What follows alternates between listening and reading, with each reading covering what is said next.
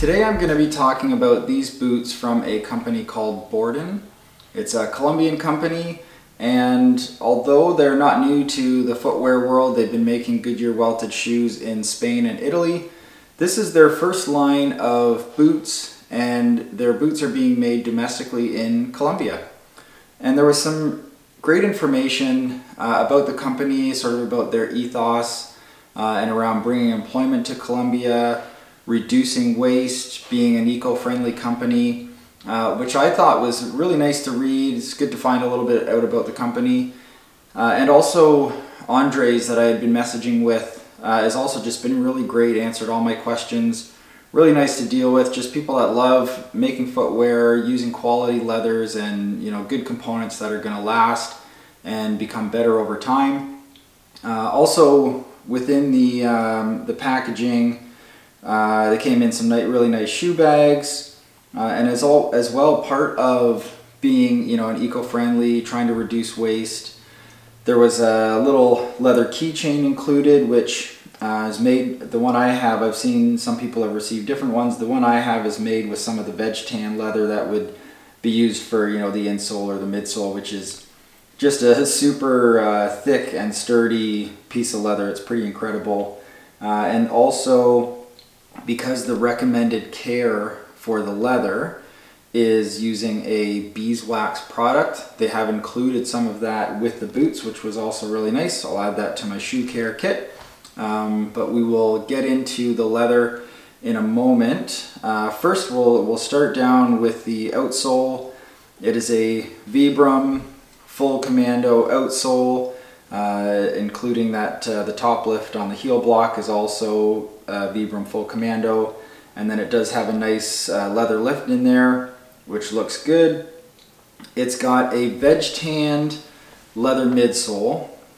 It's got a veg tanned welt, and now I'll make sure that I mention here that this is sort of a false welt. It's a Blake stitched boot, because they don't have the technology right now to do a Goodyear welt, but this first run is Blake stitched, and then the next run they do is going to move to stitch down construction, which I'm really excited to see. That'll be cool.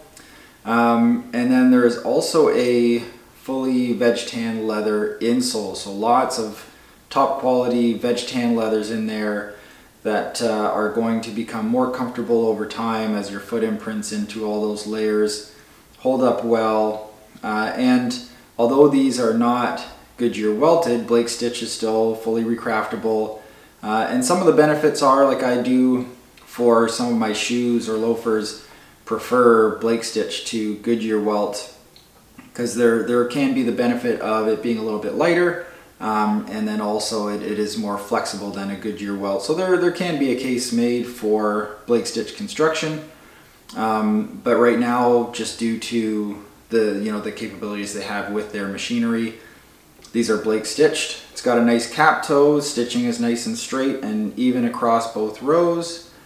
The leather on the upper is a waxed suede, so unlike a rough out, which is a full grain suede, they split the leather in half and use the inside layer.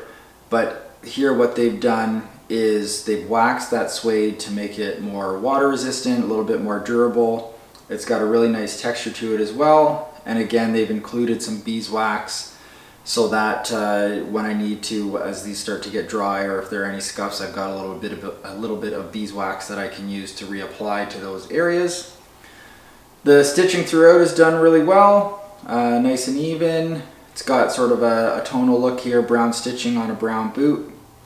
They have round cotton laces, which are nice. The only thing I would say about the laces is they're a little bit short. I don't know if that's just because I've got a wider foot, so I'm not tightening them up as much, but the laces are nice, but just a little bit short, trying to get those done up.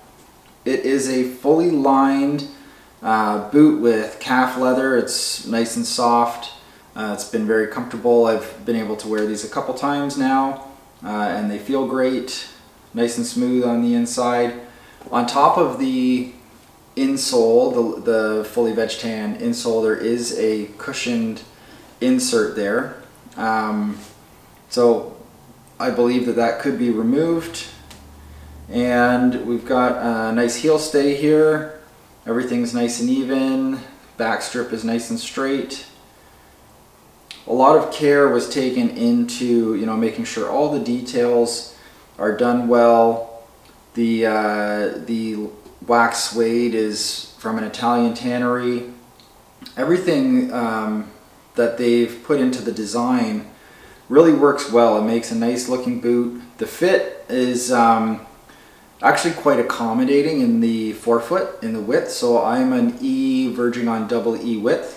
And from speaking with Andres at Bordon, this is designed to fit an E width foot. So I actually find in here it's actually nice and comfortable. The one area for me, because I have a high instep, it does get a little tight in the throat area for me, which is to be expected and is often a problem area for me anyhow. So it will work with my foot over time, but it's going to take a little bit of work for that area to kind of loosen up for me. In the waist, it's a little bit snug, so depending on what kind of fit you're looking for, if you're wide through the waist of your foot, then this might be a little bit snug on you, but for me, where my width is all in the forefoot, it actually works out quite nice. I'm a 9 Brannock, and they sized me in a 42, and it actually fits perfectly. Length is great. The ball of my foot locks right in with the widest point here in the ball of the boot. So fit is great, and if you have any questions about fit, just send them a message and you'll hear back with some sizing advice. They even asked me for some foot measurements so that they could make sure that I was going to get the right size, which was really nice. So as mentioned, Bordon is not new to the footwear world. They've been making Goodyear welted shoes in Spain and Italy. But this new run of boots is being made domestically in Colombia. Some really neat things happening there where they're wanting to bring their production back home, providing jobs, reducing waste. And part of that is that the boots are being made on a pre-order basis. So I have a pair of boots from the first run. The next run they're going to announce when they're ready for orders. People can pre-order, and then they will make the boots to order. And then that way they're only making boots and using the amount of materials that are going to go that are going to match up with the number of orders that they have, so that they can reduce waste that way as well. So a lot of really great things happening there at Bordon. Really impressed with the quality of the components. I'm excited to see the next run that comes out with the stitch down construction. I think that's going to be a really good move to go from Blake stitch on a boot to stitch down construction. So that'll be a nice addition. And yeah, really happy and really impressed with this. This is the first run of their boots, so to see just how much care was taken in selecting the materials and just how tidy all the stitching is. Nice and comfortable. Fit is great. So yeah, very happy with these. Check out Bordon boots.